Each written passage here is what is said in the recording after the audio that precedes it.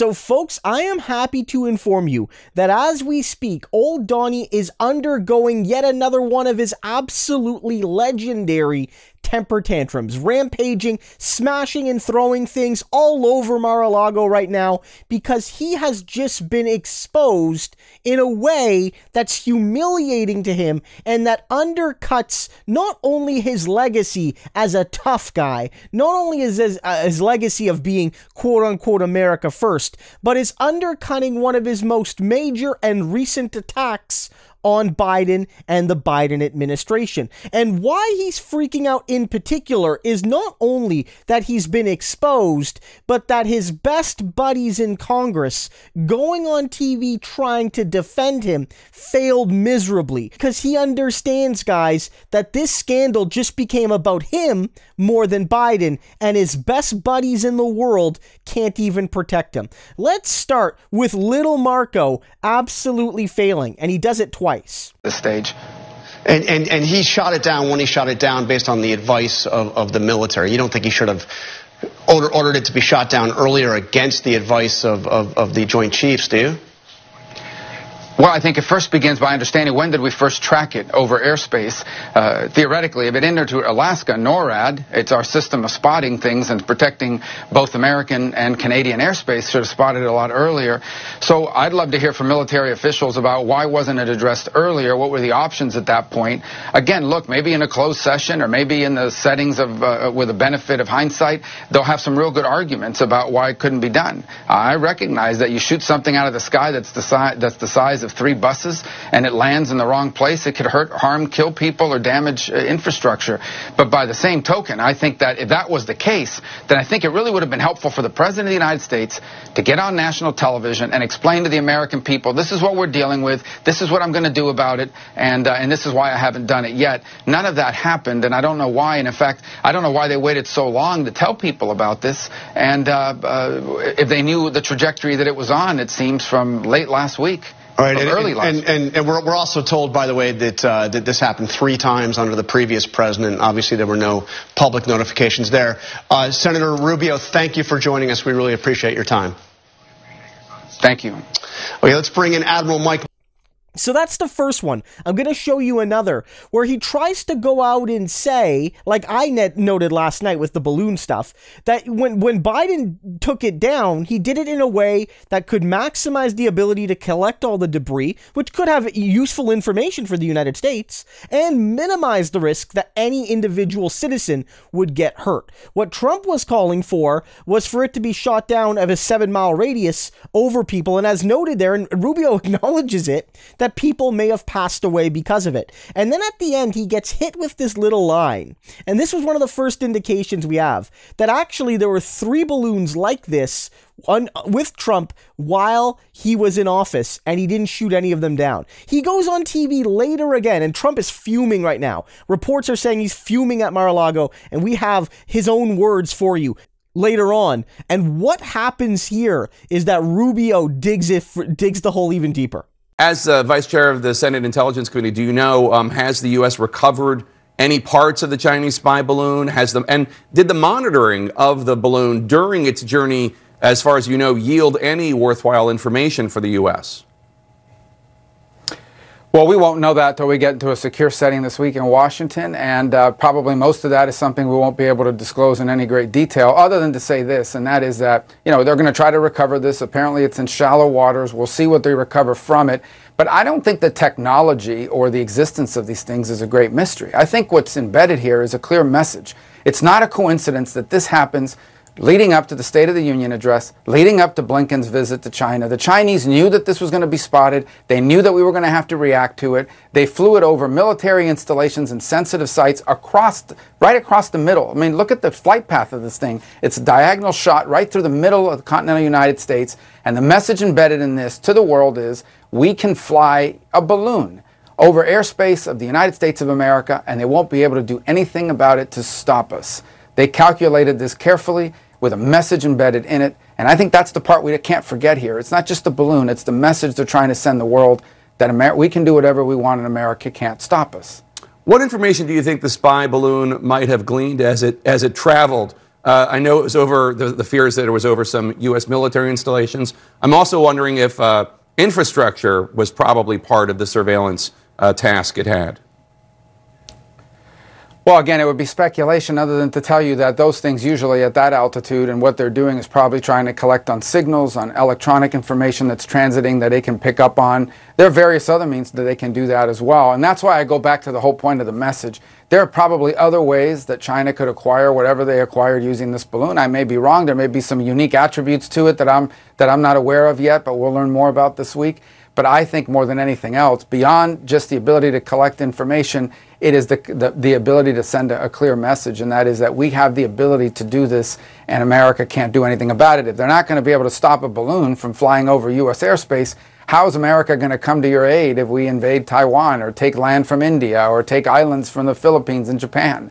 And I think the fact that they would do that leading up to State of the Union, leading up to what was then Blinken's scheduled visit, none of that is a coincidence. And we need to understand clearly there was messaging behind this. So you think that, first of all, I guess there are two parts to a question I have following up on that. One is, the Pentagon says that they know of the Chinese doing this at least 4 other times previously, once at the beginning of the Biden administration, 3 times during the Trump administration. It seems to be you're saying no, that's not true. But in any case, no, I know what I'm saying. Okay, well, the difference is this. Are we aware? Have we seen the Chinese fly these balloons in the past? Yes. I think there's even Twitter pictures of it flying at one point off the coast of the U.S. Down south somewhere. The existence of the balloons is not a mystery to people in that field. What we've never seen, what is unprecedented, and whoever the source was at the Department of Defense would have to acknowledge this, what is unprecedented is a balloon flight that entered over Idaho and flew over Montana, over all these sensitive military installations, Air Force bases, ICBM fields, right across the middle of the country. That has never happened before. That is unprecedented. That it flew briefly over some part of the U.S. or continental U.S., that's one thing. But what we saw this week, it's unprecedented. And that's why everyone's reacting the way they're reacting. We've never seen this. So this is no comparison to anything that may have happened up to this point. Like, absolutely humiliating. And, you know, the host there, he's just not putting up with the BS. He's trying to say there's some sort of difference here. There's some sort of false equivalency here. Or there's some, you know, that it's not fair to compare the Biden balloon and the Trump balloons. When in reality, it seems pretty comparable. And even if there are differences, remember the whole narrative from Trump, like, again, we're going to explore later, is that they wouldn't have dared to do anything like this when Trump was in power. He wouldn't have had to shoot anything down because he was so tough and China was so afraid of big bad Donnie that they wouldn't even have dared to fly the balloon in the first place. So it would have been a moot point with Trump in power. They wouldn't even have needed to do anything because Trump is strong and Biden is weak. And it's not passing the smell test. And again, Trump hates a few things. He hates being called out on his lies, but he really hates when he sends people out into the media to lie for him and they fail. Why do you think he went through so many press secretaries? Because they weren't good enough to cover his BS with lies, and he kept churning them out like they were, you know, like they were donuts at a bakery. You know what I mean? And it gets even worse as another crony congressman tries to defend Trump, and it goes exactly like you would expect. It can tell you. We also briefed on that there was apparently 2 or 3 incidents in the previous administration as well. Well, that's what they're saying now. But I think that the administration needs to come forward, because this is not an ability to say that this is a crisis that was handed to them. This is a crisis that has developed as a result of this president during his administration, allowing China to do a similar act before, not responding, and then clearly in this one, not seeing the urgency of what was unfolding. I mean, the president allowed this to go across our most sensitive sites and wasn't even going to tell the American public. If you hadn't broken this story, the American public would not have even known. There was no attempt to notify Congress, no attempt to put together the Gang of 8. I think this administration lacks urgency. The Pentagon says that they were able to use some counter. Just embarrassing. Again, the false equivalencies, trying to suggest this would never happen under Trump. It's just wild, guys. Like, it's wild to make this a political point. What Biden did was make the best out of an awkward situation. Yeah, you would have liked it to have not happened, of course, but he did it in a way that maximized benefit and minimized harm. The best thing a president can do in a situation like this, showing leadership and showing calm, calculated thought, not violent reaction in a buffoonish way like all of these Republicans are calling for. But then maybe the most ridiculous clip yet, which is Tom Cotton saying that if anyone's at fault for the Trump balloons, which may or may not have happened during Trump's years, it's actually Obama. Well, what about this contention that these balloons have gone over the U.S. or some portion of the U.S. under previous administrations and they didn't shoot it down that we know of? So I've spoken to a lot of former Trump administration officials. They say they're not aware of anything like this happening during their administration. It's possible maybe that it happened first during the Obama administration and the military was told at the time that this is no big deal and they shouldn't raise the alarm bells on it.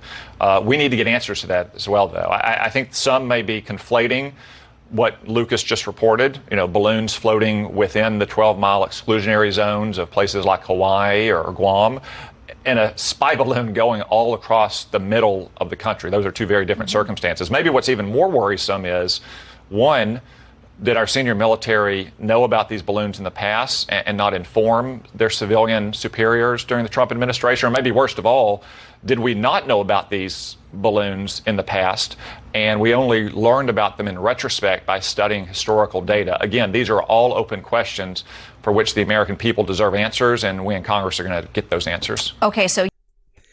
Guys, that makes me feel young again. That makes me feel young again to see Republicans on a Sunday show blaming Barack Obama for something. Man's been out of office for almost a decade now, better part of a decade now. Man's been not president for a long, long, long time.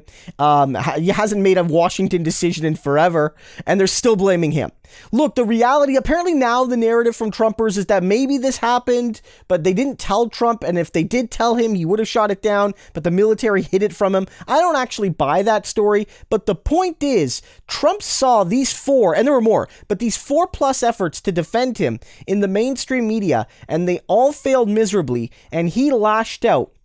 And reports of him freaking out at Mar-a-Lago were rife, and he also said the following. We have him in his own words when it says, "The Chinese balloon situation is a disgrace, just like the Afghanistan horror show and everything else surrounding the grossly incompetent Biden administration.